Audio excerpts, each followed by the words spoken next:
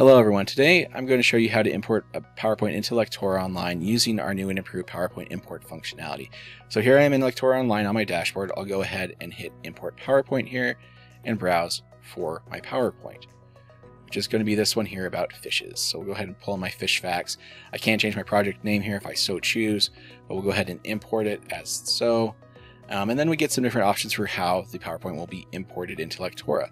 So we can control the width that it's going to import out, whether that be the standard Lectora width of like 1009 pixels. And then Lectora will calculate the height of it based off the aspect ratio, because keep in mind most PowerPoint slides are either 16:9 or 4:3. And so we'll just size things appropriately there. You can't keep the actual PowerPoint size if you so choose, but then you also have this ability to set a full custom width and height, so you can really make it however big you want it to. That's what I'll do. I like the size of this 1280 width, so I'm going to leave that there and just hit maintain aspect ratio there for it to calculate the height for me. Now you do have the option to select which transitions you want to include.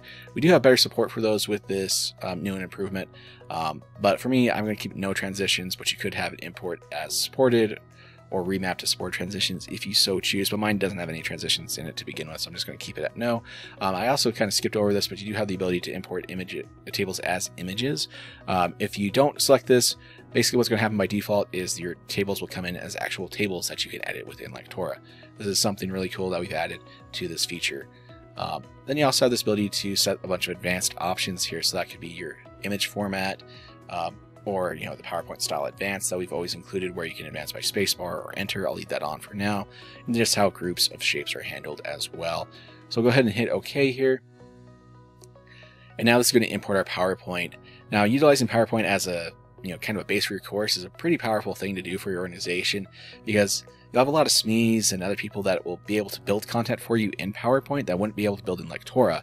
So basically now you can take that content and throw it in here, and any ILTs that you might have that have PowerPoint associated with them, you can now convert those to e-learning pretty swiftly here. So now you see we have all 5 of our slides here, so it's a pretty short course here on fish facts. But I can go in here and maybe change stuff into interactions, or add other interactions to this. I could also set it up to be published by SCORM, include an assessment, those types of things, and convert it into full-fledged e-learning.